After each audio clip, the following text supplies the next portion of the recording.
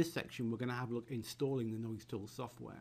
This can be done either from a CD that's supplied with your Optimus sound level meter or by downloading the software direct from the Cirrus website. We'll set the installer running, and depending on your operating system you may get some additional windows popping up. Software will then load the installer. We can click next, you can read the end user license agreement and then click I agree, and then give it a default location. If you want to install it on the server, change the location here, otherwise click install, and Noisetools will install itself.